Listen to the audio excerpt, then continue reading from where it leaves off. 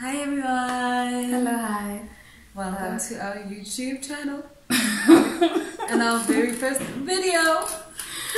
Yo, I don't want to be those you say, hi, welcome to the channel. I have a But theme it is what it song is. Huh? and have like a whole intro No, it's coming. It's coming. coming soon. Maybe even in search here. Who knows?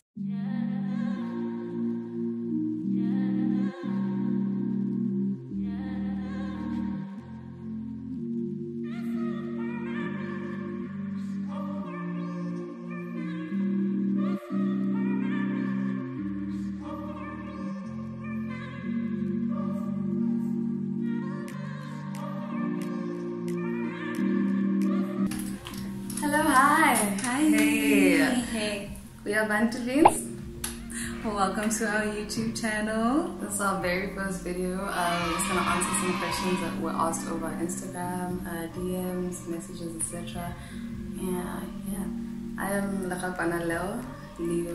And I'm Mutlalipula Kathy Pugupje. And yeah, this is our first video. Just part of our like get to know us series. Yeah, first of many we hope. Yeah. Yes. We started our page, our vegan food inspo page, basically like about a year ago. Less than. It's just a couple of months actually. Yes. And when we started it, we just had hopes of like building a black vegan community. Yeah, widening our network with other black vegans and other vegans alike. And we get a lot of questions about veganism. I don't know about you, Leo. I've had to defend veganism many a times in my life. Lost a lot of friends. But I heard that. They will hurt you. Oh, no. This video, our first video, was supposed to, basically answer questions that people have about veganism, why we did it, why we started, just put the whole, what can I say, like doctrine, lifestyle that we live into, context. Yeah. So yeah, let's get into it. Yeah. The first question we were asked was, how long will it take for my skin to glow? That vegan glow. And this is a very interesting question because precisely. Sorry, I had to look good to be good. Yo, Blexi. But no, actually, to be honest, I think we just so happen to have good skin, right? I don't want to be that guy personally. I don't know about you, Leo, who's like, veganism is the cure to acne or, any other skin ailments. It's not necessarily. You can be vegan and not have great skin, and that's how I feel about it. So I wouldn't be the person to be like, just drink water, eat fruits and vegetables, and your skin will be fine. It's not that easy. Yeah, for real, it's not that straightforward. I think genetics play like a large part, obviously, but your diet also does. It definitely helps not to have funny things in your system. Like, that's just it. Yeah, so I think a plant-based diet is a good place to start. But it's not a cure-all. I wouldn't say it's a guaranteed cure, at the very least. Yeah. Could you speak briefly about capitalism and carnism in relation to black veganism? So what does it mean to be black and vegan in a world that is capitalist and carnist? And I would say black veganism is activism. It's political, and it's a political stance against the capitalist mode of production, which I think doesn't have black people's interests at heart. I think some of the foods that are sold are part of, a bigger, what could I say, like scheme to harm black people. Depopulation, yeah, I don't know if you want to add on to that, Leo. I mean, not to get like very conspiracy theory about it, I think the manner in which certain foods are marketed, is marketed to a black audience. Like you're doing that pointedly and directly to a certain demographic, and knowing that the thing that you're that you're pushing is extremely harmful. Location as well. It's location. Like some shops will like package, like will have certain foods, and then you go to the same shop, go to a completely different neighborhood, so township versus suburb, and that product doesn't exist there. I would say black veganism is a political stance, you know, against the regular mode of consumption under capitalism.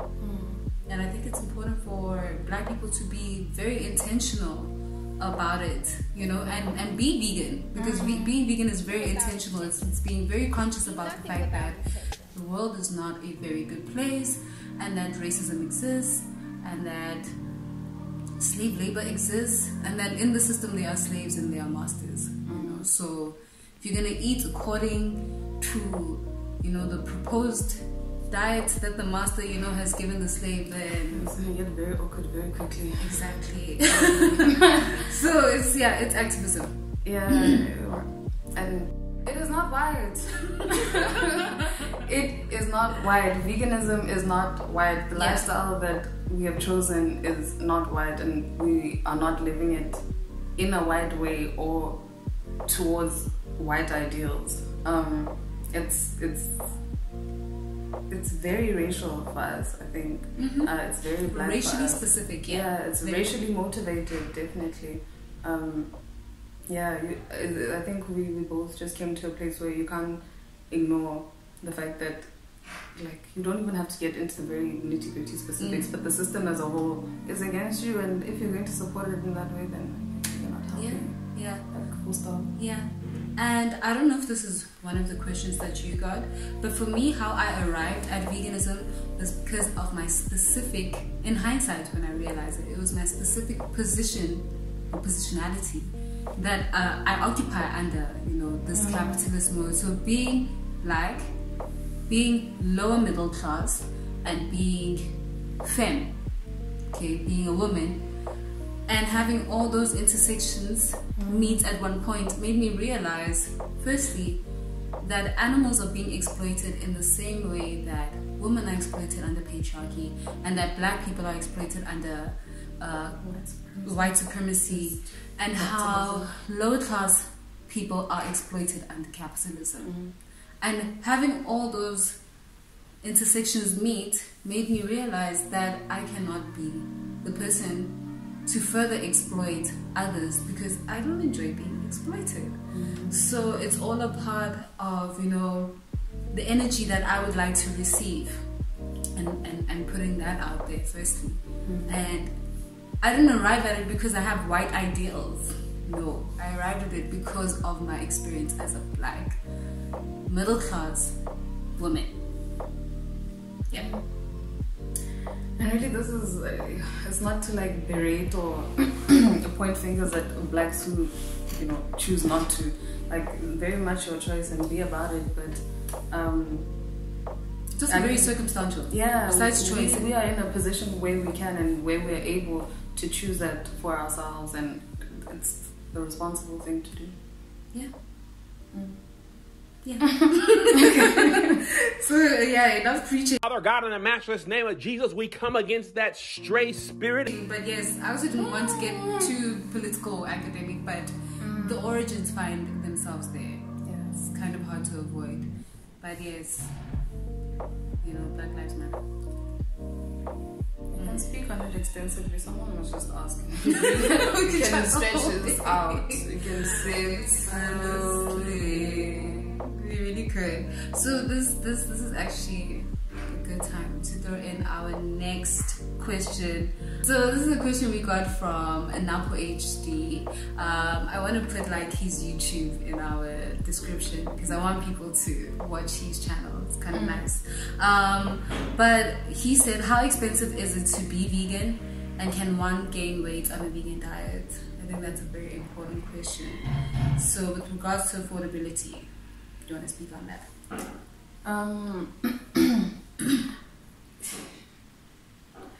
You know what? I think it's as expensive as you make it. Because it's like saying, you know, how expensive is a meat diet? It's like or like an omnivore's diet, it's as expensive as you make it, and people work according to what they can afford. Yeah. I feel people think that you need to have a lot of money so you can buy all the fancy ingredients so that you're not nutrient deficient. It's just open because you are currently nutrient deficient on your omnivore's diet. So it's up to you. It's up to you and how you handle your veganism. Yes, like it's just like being a meat eater. You can choose to eat sirloin or salmon, or you could just keep it, 100 and eat ground beef. Yes, exactly. So it's really up to you. And for us, I would say, for me, being vegan is not expensive.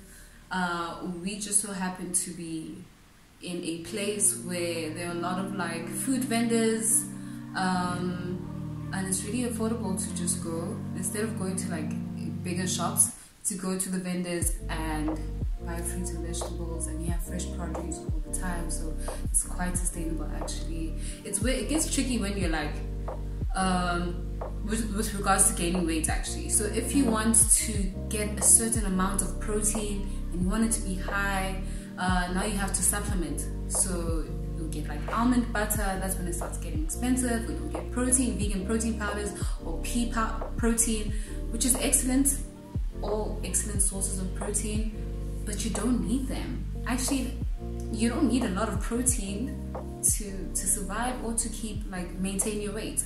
I think someone was saying you need like 38 grams, and you can get that from fruits and vegetables or like plants alone, you know what I'm saying, or like grains, legumes.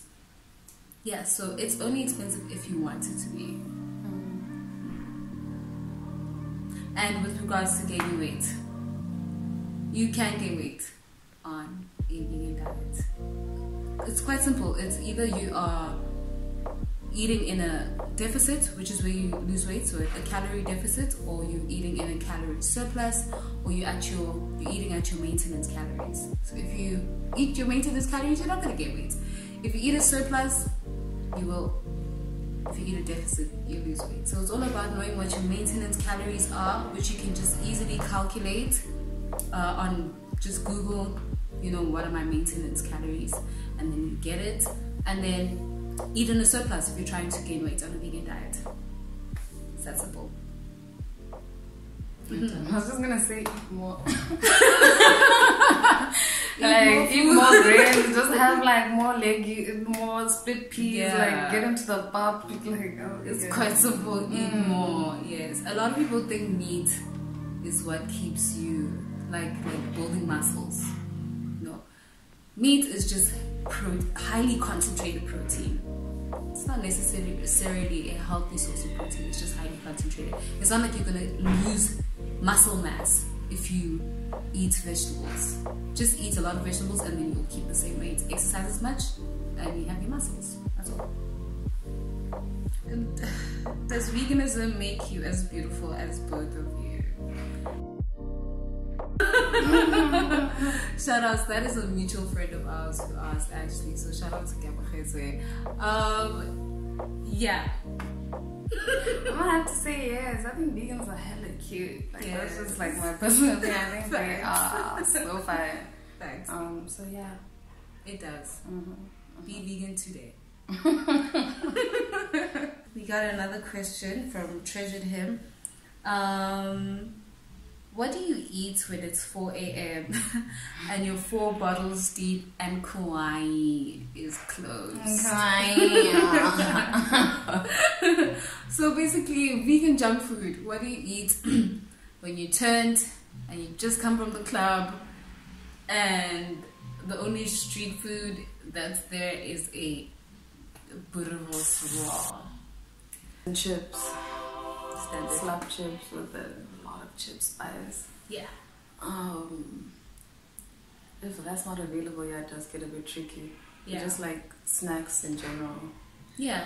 Yeah, popcorn. So Doritos, popcorn. Yeah.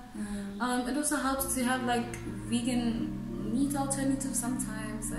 Vegan sausages are nice. Fry the sausage and put it on a bun and keep it moving. Keep it moving, honestly. Fry some onions up. Yeah, you have to really be intentional when you're vegan.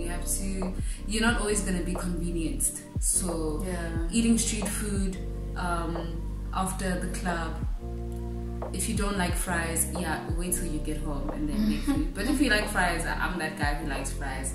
I never get tired of fries, so that option is always available for me. And I don't even go to Kauai. That's never my place anyway. One more question. I think we have one more question from my side. I want to know what the health benefits are and what led you to become vegan. Just, I don't know, it was feeling like it's time to be vegetarian, kind of getting over meat,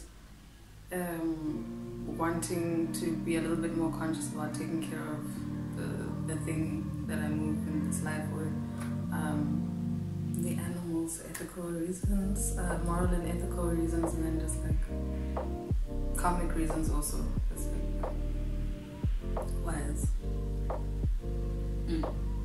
I actually remember, for me, when I became vegan, it was a lot of things. So I had been vegetarian for, at that time, I think it was 2017. So it was 2 years vegetarian. And then I had moved into this house. That's where I met Leo. And Leo was the other vegetarian in this house, the only vegetarian in this house. And so whenever like people would get food, maybe we would eat communally, we'd have like these cheese puffs across the road. And I remember once, like we would overdo them. So like maybe the second last time we brought some over, and Leo was actually like, I think I'm letting go of cheese. And I was like, damn. Goddamn, boy. Yeah, no. That's a big move. It was the last thing like holding me back. Yeah, it was the cheese. Yeah. I had left eggs the same time I left meat. Okay. But kept cheese, didn't keep milk even. Okay. I was just a proper vegetarian, like cheese, milk, whatever. And then Leo was like, nah, I think it's done. I think I'm getting closer to the time. So with that progression, there was one time when I brought them over and Leo was like, this is the last time. And I was like, you know what? I think you have a point. But I was contemplating it. I was still eating my cheese puffs, egg fried rice. I used to have all of those things. And then one day I was going to a lecture, and that's when I had I was going through lecture material in my mind.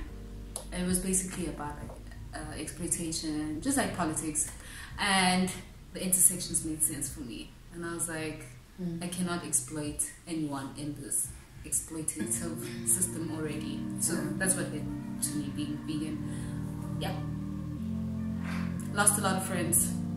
You keep going back on this. My friends hated it. So I don't know what happened. But a lot of people think it's a self-righteous stance to have as a black person to say to other black people, don't eat meat because animal lives matter. A lot of people are like, are you saying that black lives are less important than animals? And it's like, yo, that is difficult. That's not it at all. To both.